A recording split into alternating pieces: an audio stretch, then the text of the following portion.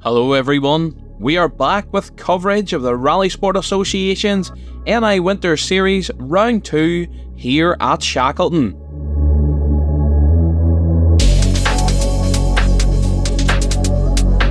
And the paddock is completely rammed, and what a lineup we have for you today.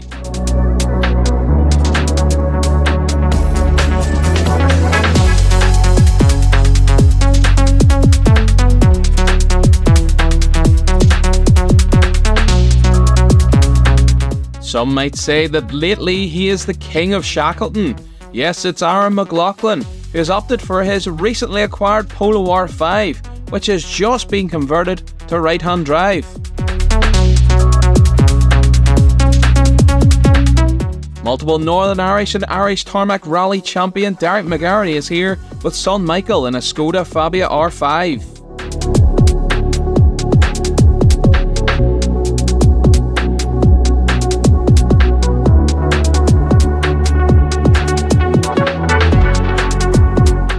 KG Motorsport boys are here, both Kieran and Callum.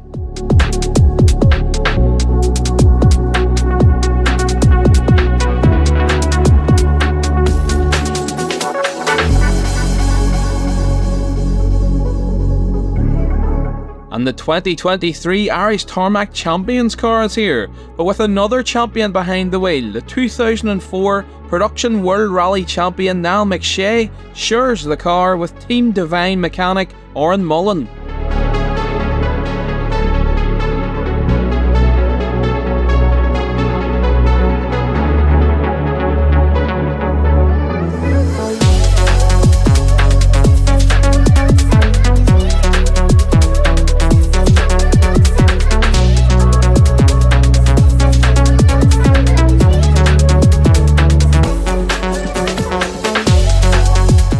There's a fantastic variety of cars throughout the entry today, from historics to modifieds and even two very fresh Rally 4 cars. Watch out for those.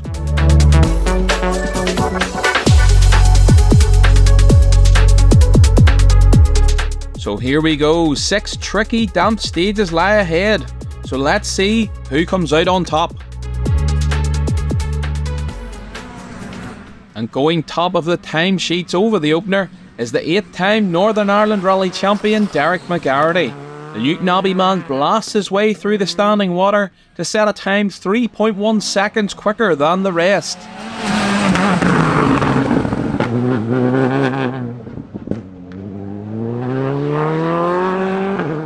And some of our eagle-eyed viewers might notice that this car still bears its Italian flag and reg plate, and it has some pedigree, with drivers like Robert Consani, Paolo Diana and Gian Domenico Basso having steered it.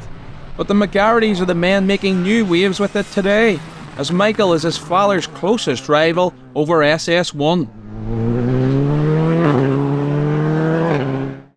And it really is game on here, as the two Polo R5s of Aaron McLaughlin and Niall McShea are tied on time to share third place, just 0.2 of a second off Michael McGarrity and 3.3 off Derek.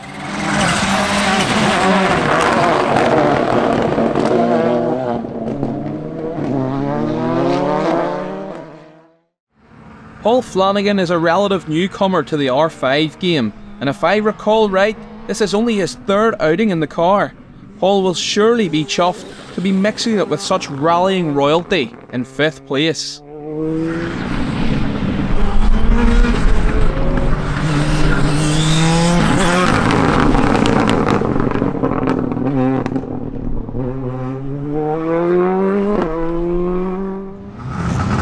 Fresh off the back of the Donegal Harvest Rally and the WRC Central European Rally, Connor Wilson should be well used to nasty conditions like here today, and it shows as he sets fastest two-wheel drive time and completes our top 6.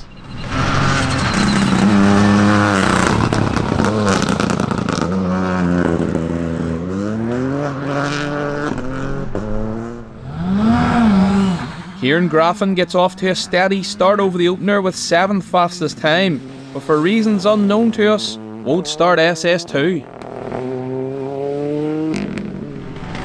Son Callum is just half a second further back in 8th in the new 208 Rally 4.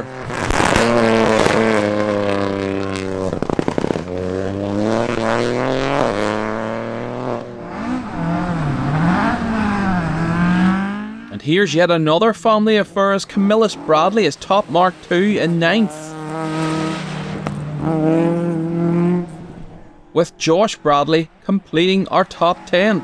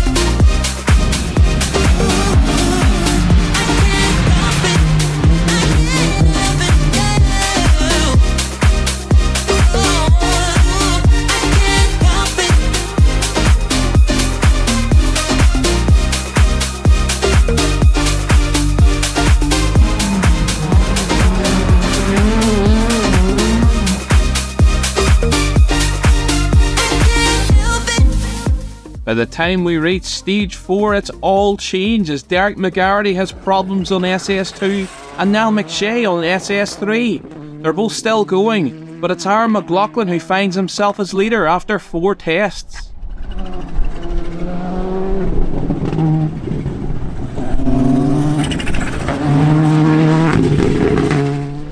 Michael McGarrity is still holding on to that second place, but he's now 20 seconds behind McLaughlin.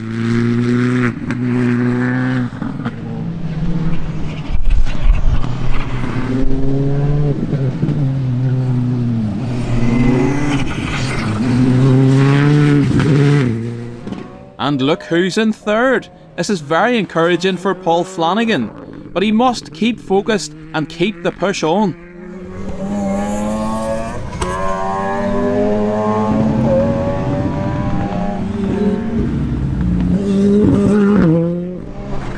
And here's yet another sterling performance. Cross-cart man Oran Mullen sets third fastest stage time here on his first day in an R5 car.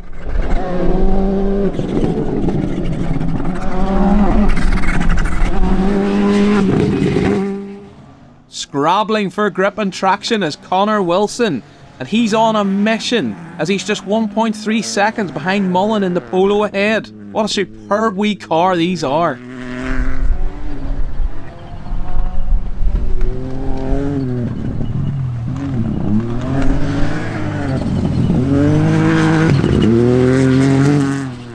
Mark II stalwart Camillus Bradley is showing his years of experience at the controls, as he's into the top 6 now and leads Class 9.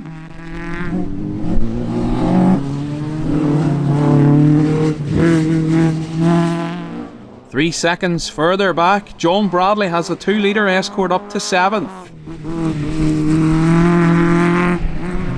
And it's the other Rally 4 car in 8th, with Callum Graffin at the wheel of the stunning Peugeot Sport 208. The Class 10 leader Kevin Wilson is 9th in the trusty Evo 9.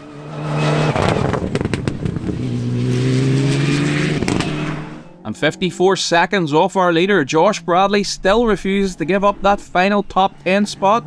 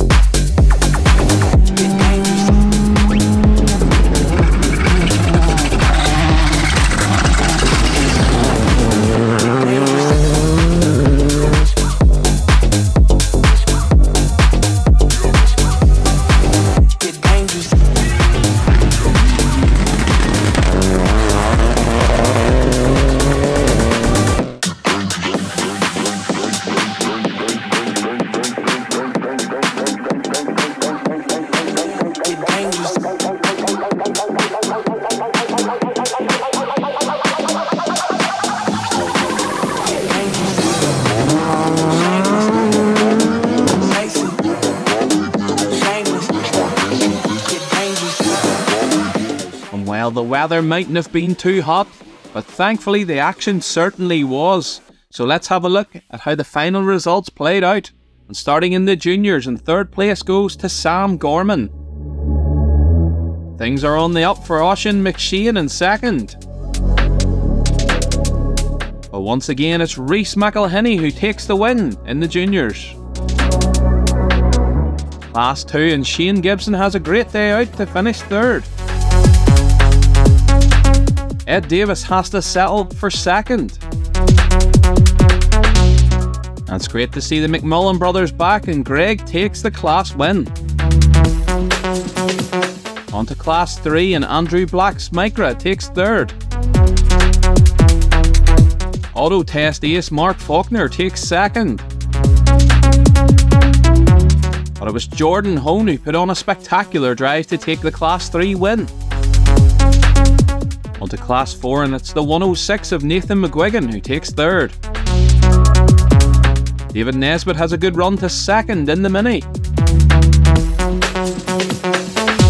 And Danny Reid takes yet another class 4 victory. Class 5, Enda McBride survives a fight with a Beale on stage 4 to take third. Beautiful wee 208 of Callum Graffin comes home in second. But it's Connor Wilson who wins the class by 10.1 seconds. Class 6 and Hugh Watson takes third place. It's a superb drive for Janice McGee in second.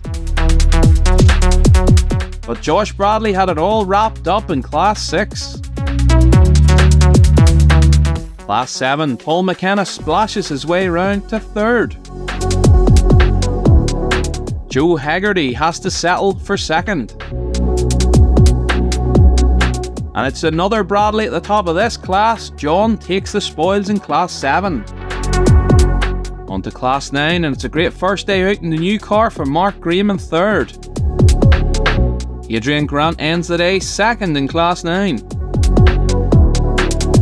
But the Bradleys are taking all the trophies home as Camillus wins class 9. In class 10 it's all about the Evos as Cormac McElvaney takes third place. It's a great drive from Ben McFall, he takes second.